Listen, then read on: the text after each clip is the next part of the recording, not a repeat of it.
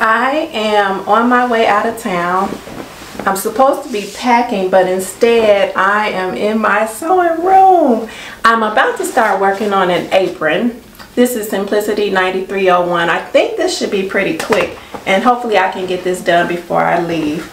And I decided that I want to make it out of denim. So I think this will just be a quick little project.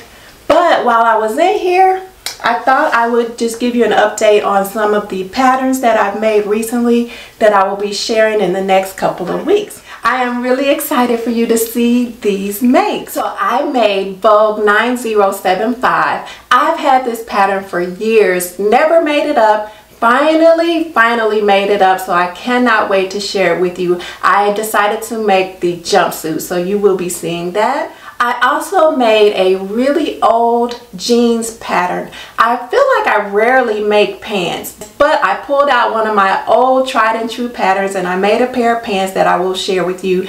They are Butterick 5682. So summer is coming and I decided to make a McCall's pattern that I think is fairly new. It is McCall's 8243 and I made the romper in a denim fabric from Joann Fabrics. I saw McCall's 7957, the crossover top, and I thought it looked really interesting. I had never done a crossover top before, so I decided to sew this one up. I also sewed Butterick 6067, which is a knit top. It has some little ruching on one of the sides, and I thought that it was really cute, so I did make it and I will be sharing that with you also. This dress is a sewing make that I made a while ago. I really like it, and if you're interested in seeing more about it, I will put a link below.